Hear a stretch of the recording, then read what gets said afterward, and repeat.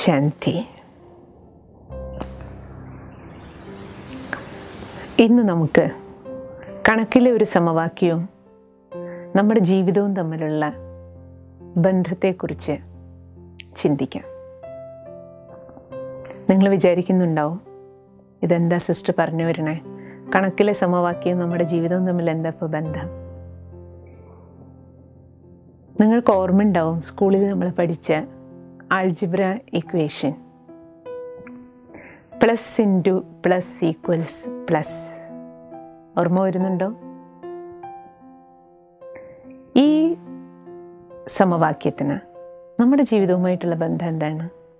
Plus into plus means ചെയ്യേണ്ട കാര്യം ചെയ്യേണ്ട സമയത്ത് നമ്മൾ ചെയ്യുകയാണെങ്കിൽ അതിൻ്റെ ഫലമാണ് മനസ്സമാധാനം. ചെയ്യേണ്ടത് മാത്രം ചെയ്യണം, എങ്കിലേ സമാധാനം ഉണ്ടാകുള്ളൂ. ചെയ്യേണ്ടത് ചെയ്യേണ്ട സമയത്ത് തന്നെ ചെയ്യണം, അപ്പോഴേ മനസ്സമാധാനം ഉണ്ടാകുള്ളൂ. അപ്പോൾ രണ്ടാമത്തെ ഇക്വേഷൻ്റെ അർത്ഥം, നമ്മുടെ ജീവിതവുമായിട്ടുള്ള ബന്ധം ഇപ്പോൾ തീർച്ചയായിട്ടും നിങ്ങളുടെ മനസ്സിൽ കടന്നു വന്നിട്ടുണ്ടാകുമല്ലോ. Minus into minus equals plus എന്ന് പറഞ്ഞാൽ എന്താ അർത്ഥം? മൈനസ് മീൻസ് ചെയ്യാൻ പാടില്ലാത്ത കാര്യം, ഇൻറ്റു മൈനസ് ചെയ്യാതിരിക്കുകയാണെങ്കിൽ, ചെയ്യാൻ പാടില്ലാത്തത് ചെയ്യാതിരിക്കുകയാണെങ്കിൽ റിസൾട്ട് എന്താകും? പ്ലസ് മീൻസ് സമാധാനം. മനസ്സമാധാനം വേണോ? ചെയ്യാൻ പാടില്ലാത്തത് ചെയ്യാതിരിക്കുക. അല്ല, എനിക്കിഷ്ടമുള്ളതേ ചെയ്യുള്ളൂ, അപ്പോൾ ഫലവും അങ്ങനെ തന്നെയായിരിക്കും. മൂന്നാമത്തെ സമവാക്യം plus into minus equals minus. Plus means ചെയ്യേണ്ടത്, മൈനസ് മീൻസ് ചെയ്യാതിരുന്നാൽ റിസൾട്ട് എന്താകും? മൈനസ്. നമ്മുടെ സമാധാനം പോയി കിട്ടും. അപ്പം ചെയ്യേണ്ട കാര്യങ്ങൾ ചെയ്യാതിരിക്കുന്നത് കാരണമാണ്, അത് നമ്മൾ വിദ്യാർത്ഥിയാണെങ്കിലും മുതിർന്നവരാണെങ്കിലും വീട്ടിലാണെങ്കിലും ഓഫീസിലാണെങ്കിലും സമൂഹത്തിലാണെങ്കിലും എവിടെയാണെങ്കിലും ചെയ്യേണ്ട കാര്യം ചെയ്യാതിരുന്നാൽ തീർച്ചയായും നമ്മുടെ സമാധാനം നഷ്ടപ്പെടും. Last equation minus into plus equals minus. ചെയ്യാൻ പാടില്ലാത്തത് ചെയ്യുകയാണെങ്കിൽ അതിൻ്റെ റിസൾട്ടും എന്ത് തന്നെയാണ്? മൈനസാണ്. സമാധാനക്കേടുണ്ടാവും. ഇനി നമ്മൾ ഓരോരുത്തരും ഈ ജീവിത സമവാക്യം, കണക്കിലെ ഇക്വേഷൻ നമ്മുടെ ജീവിത സമവാക്യമാക്കിക്കൊണ്ട് നമ്മൾ ഓരോരുത്തരും ചിന്തിച്ചു നോക്കൂ. ഓർമ്മ വെച്ച കാലം മുതൽ ഇതുവരെ ചെയ്യേണ്ടത് തന്നെയാണോ ഞാൻ ചെയ്തുകൊണ്ടിരിക്കണേ? ചെയ്യാൻ പാടില്ലാത്തത് ചെയ്യാതിരിക്കുന്നുണ്ടോ? ചെയ്യേണ്ടത് ചെയ്യാതിരിക്കുന്നുണ്ടോ? ചെയ്യാൻ പാടില്ലാത്തത് ചെയ്യുന്നുണ്ടോ?